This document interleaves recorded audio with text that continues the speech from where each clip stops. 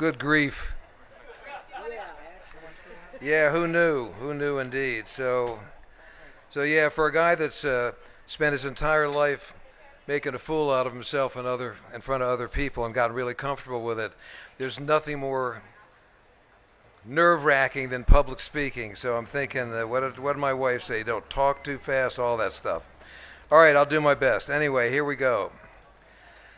First of all, we got to send big thanks out to Jeff Jampol and Associates. None of this would have happened without them. Thanks, guys. Appreciate it so much. Thanks to John Densmore of The Doors for this introduction. Paul Williams of Crawdaddy collared me around the time of Monterey Pop, told me to listen to your first album. He said it would be the most innovative rock album I would be likely to hear, and he would not be wrong. Thanks, brother. Appreciate it for that one. When I think about our old band, Jefferson Airplane, at moments like this, I think of what I consider to be the core members from those early halcyon years.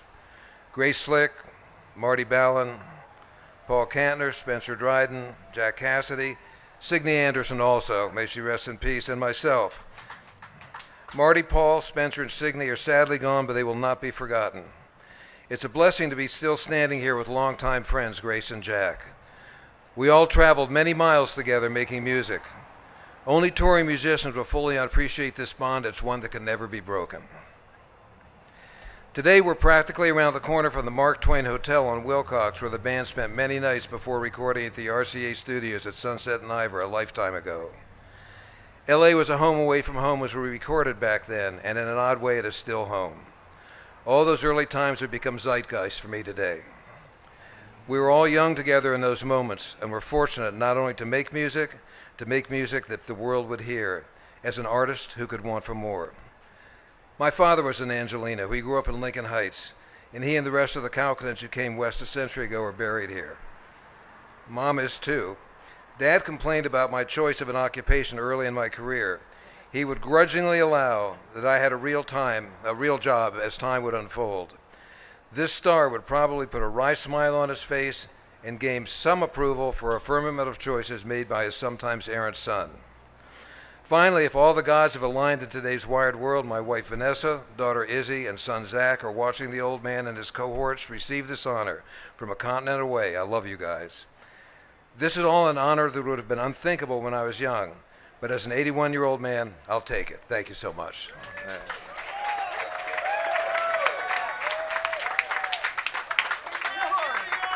Good work, Yorma. Well,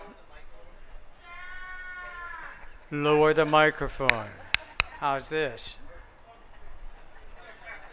Everybody's a director here in Hollywood. All right. Well, I'd like to thank Jeff and staff and the unbelievable positioning of our star here in front of the Music Institute. I think it's apropos. I was reminded of when we came down here in 1965. I think we might have even rehearsed once in the AFFM Music Hall, which is quite different than this facility we're looking at to my left here. But as I look around, oh, that's right, we have a drummer over here. We have a bass player. We have a guitar player. We have a singer. Hey, you want to start a band? It's not too late. In any case, when I came here in 1965, I think in November, December, it was raining constantly. It was raining so much, I think they had over, I looked it up on Google, that there was like 30 inches of rain in 40 days or something.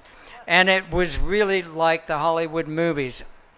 Up on the hillsides where people carrying signs, it's the end of the world. Hollywood, the end of the world is coming because of all the rain.